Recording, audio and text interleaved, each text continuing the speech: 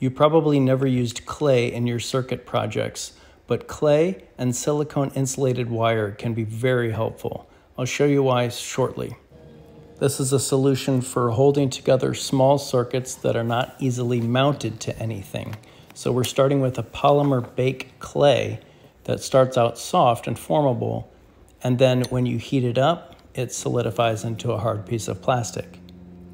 I need an insulating material that's also rigid and holds together these complicated geometries of these two small boards.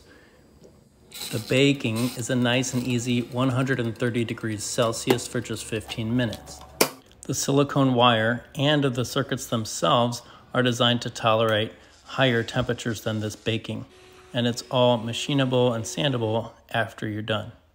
For reference, this is how hot we're getting, and this is why I'm not using typical PVC coated wire.